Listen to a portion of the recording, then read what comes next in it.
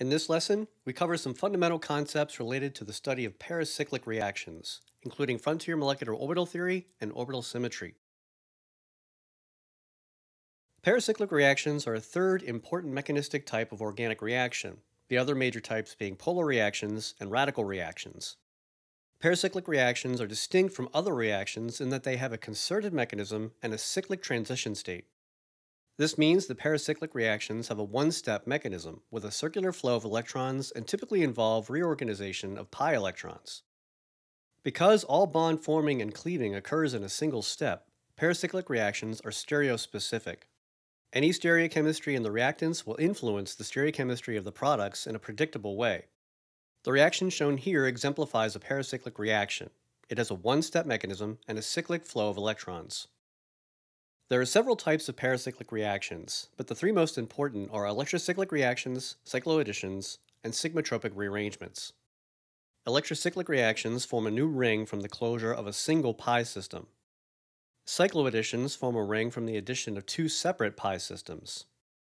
Sigmatropic rearrangements involve the migration of atoms via movement of a sigma bond. We'll cover each of these three types of pericyclic reaction in greater detail in future lessons.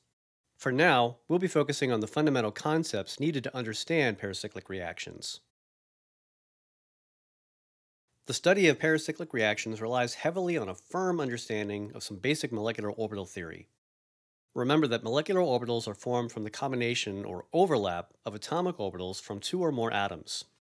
The number of orbitals involved is conserved. If two atomic orbitals combine, two molecular orbitals are formed. In the study of organic chemistry, pi molecular orbitals are formed from the overlap of p orbitals. Adjacent orbitals overlapping in phase result in a bonding interaction.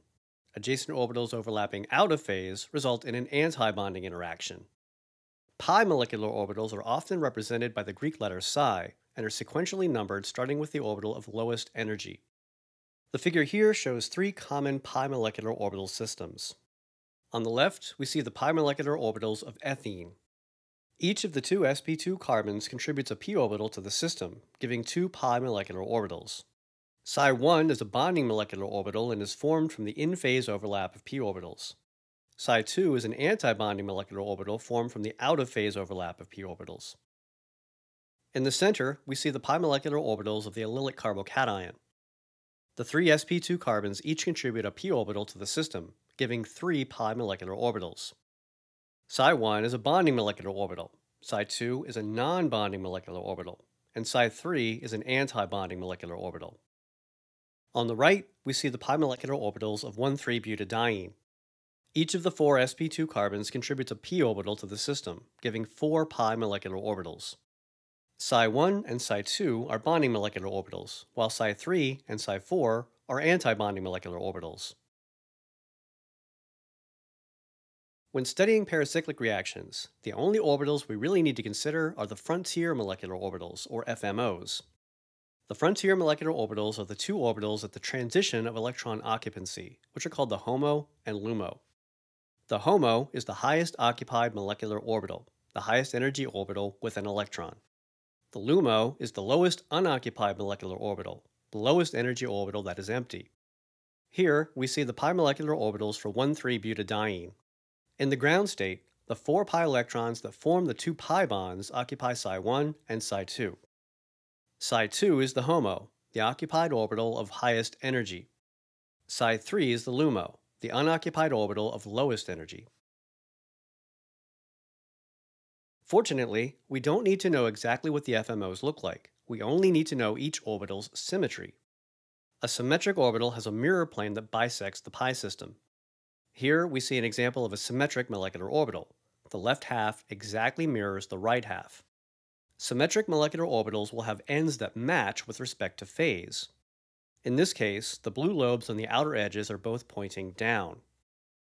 An asymmetric molecular orbital has a center of inversion. With respect to phase, the left half is the exact opposite of the right half. Asymmetric molecular orbitals will have ends that are a mismatch with respect to phase. In this case, the blue lobes on the outer edges are pointing in opposite directions, one up and one down. Because only the symmetry of the orbitals is important, FMOs are often drawn with a simplified representation.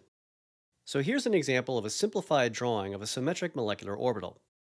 Only the two outermost atoms are drawn and are connected with a line that represents all the other atoms of the pi system. The symmetry of any pi molecular orbital can actually be determined quickly, even without knowing what it looks like.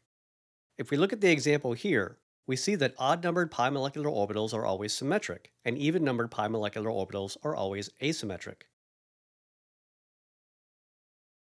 Pericyclic reactions can occur under either thermal or photochemical conditions. Under thermal conditions, energy is applied in the form of heat.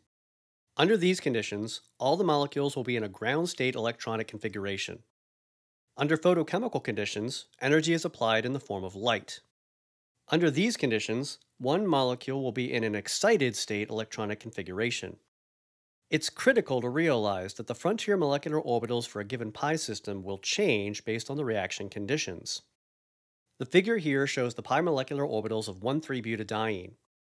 On the left, we see the molecule in the ground state, in which the electrons occupy the available orbitals of lowest energy.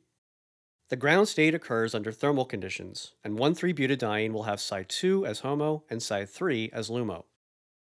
If the correct form of light energy is applied, the molecule can change to an excited state.